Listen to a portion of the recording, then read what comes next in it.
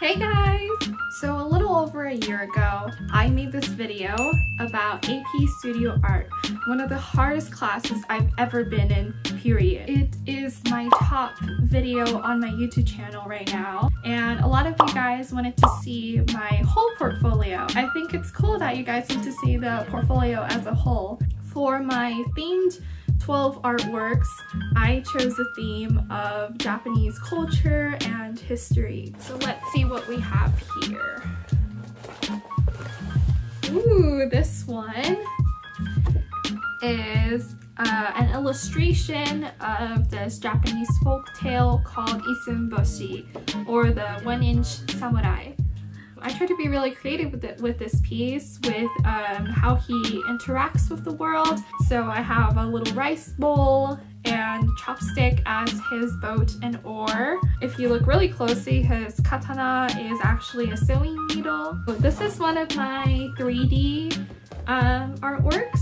The base is a colored pencil drawing, but then I use like origami paper to create this illusion of the kimono being 3D.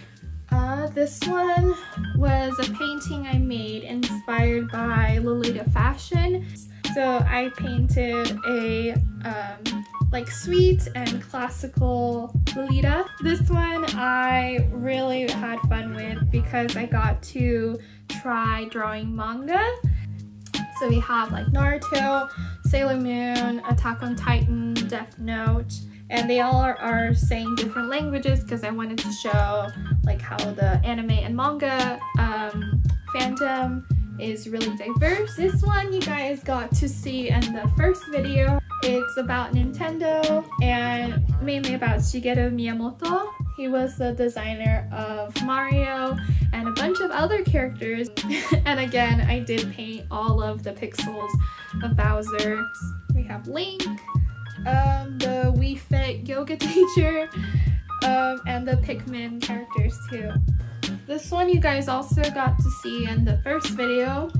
It was a watercolor piece I made of the monkeys that go into the hot springs in Japan. So I drew them with Mount Fuji in the background. It's of my brother with a little pug.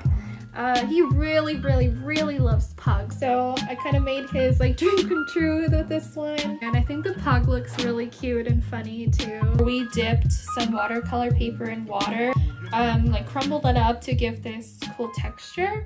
And it really reminded me of moon craters. So I made the whole piece inspired by Japanese folklore of rabbits making mochi on the moon. This one is about the story of the dog Hachiko. Even after his owner died, he would go to the train station and wait for him. He actually died waiting for his owner. I wanted to draw him with his owner again in heaven. I made this during winter break that year. Yeah, if you're an AP art student, breaks don't mean that you can stop. I think I was just really lazy when I made this piece, but this piece is about the robot Azimo. This one was my very first painting that I made for this class. I think I gave it like my all because I was so excited to finally be in this class. Of course, like I missed the deadline as always, but I really like how this came out. This one was a piece I made about like seafood. I took a bunch of fish and other types of animals to create the illusion of this portrait of a fisherman, kind of like the Tsukiji market in Japan. I really recommend AP Studio Art. If you're in it right now, good luck. It's really a lot of fun, even though it was really hard.